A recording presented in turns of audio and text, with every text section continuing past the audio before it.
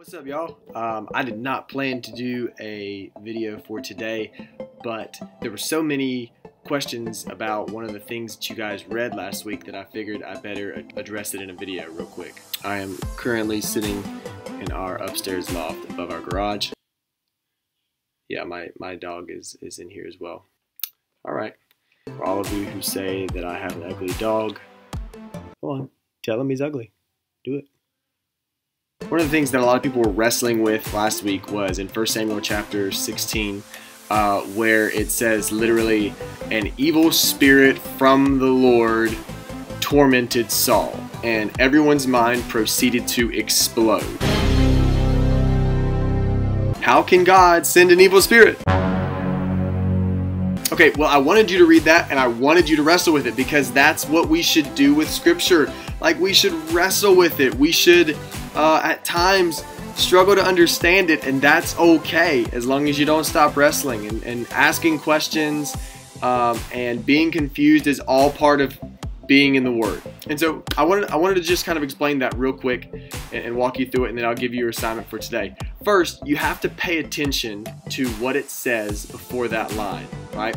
It actually says, now the Spirit of the Lord had departed from Saul. Now that's the Holy Spirit. And then it goes on to say, and an evil spirit from the Lord tormented Saul. Now, it's important to know that at this point in Saul's life, he was no longer listening to God. I mean, like, go back and read chapter 15 if you want, right? It's very clear.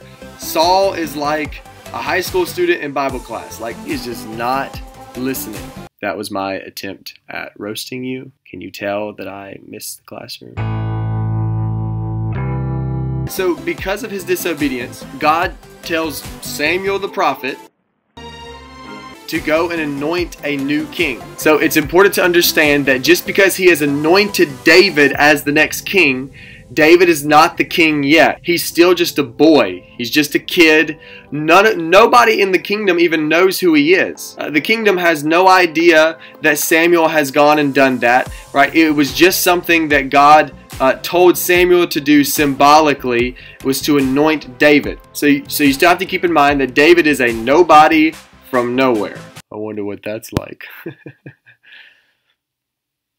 But it tells us in 1 Samuel 16 verse 13 that whenever Samuel poured the oil on David's head and anointed him, that at that moment the Spirit of the Lord came upon David from that moment on powerfully. So there's this direct correlation between the Spirit of the Lord leaving Saul and coming on David, and then an evil spirit coming on Saul. See, when God's Spirit goes out of a person, then the devil's spirit comes in. Look at Jesus' words in Matthew 12 verse 30. He says, he that is not with me is against me. Jesus said that. Like, he said, in other words, no one's neutral. There is no such thing as like not being for God but not being against God. Like, no, God draws that line very clearly. He says, you're either for me or against me. Right? And so no one is neutral. Everybody has varying degrees of the Holy Spirit or the spirit of the enemy. That's why those of you who read 1 John a week ago wrestled when it talked about the spirit of the Antichrist is already at work in the world and has been for a long time, right? Like, it's the spirit of the enemy. And so every single person is influenced either by the Holy Spirit or by an evil spirit. That's not supposed to freak us out. That's just supposed to let us know how influential the spiritual realm around us is.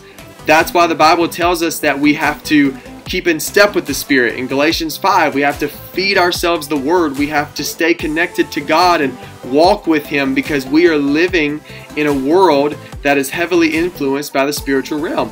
We need to walk with the Holy Spirit. And so just because the wording says a spirit from the Lord doesn't mean that, like, God's sitting in heaven calling a demon forward and sending him to Saul. In reality, what it's most likely describing is that when God withdraws his spirit from Saul, now it leaves Saul open and exposed to the spirit of the enemy, who is out for all of the souls of man. You see the same thing happen in the story of Job, where the devil has to get permission from God in order to come against Job. Nothing is able to touch Job until God gives the devil permission. You even see this in 2 Corinthians, chapter 12, where Paul literally says this in verses 7 through 10. This is what Paul says.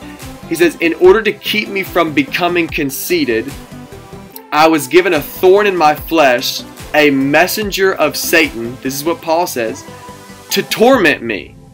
3 times I pleaded with the Lord, take it away from me. But he said to me, my grace is sufficient for you. My power is made perfect in weakness.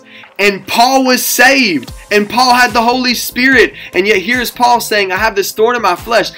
He calls it a messenger of Satan who's tormenting me. And I asked God to remove it, and God didn't remove it because God says, no, I don't want to remove it from you. I want to work in your life in spite of it. That thing is there to remind you that you need me. That my grace is sufficient for you, that I am strong enough to work in you and through you in spite of what you struggle with.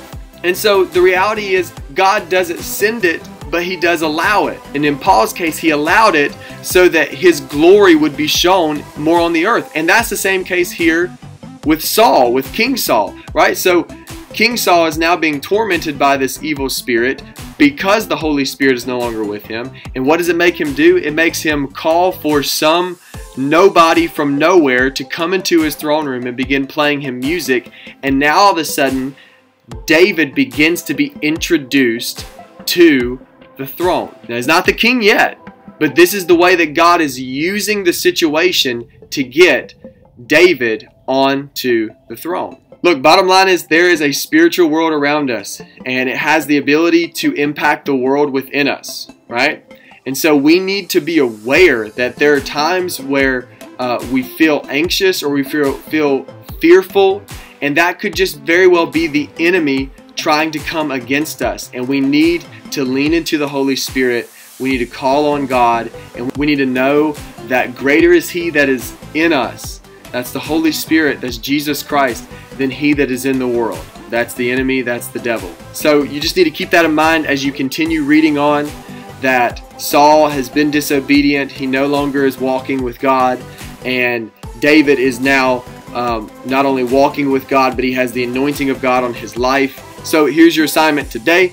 I want you to read 1 Samuel chapter 17, verses 1 through 37, just that whole chunk. Now, this is going to be the most familiar story to you because you've heard about the story of David and Goliath growing up as a child, but very many of you have actually put your eyes on the scripture and read through the details. So I want you to take some time, read those 37 verses, read the story of David and Goliath, and here's what I want you to do.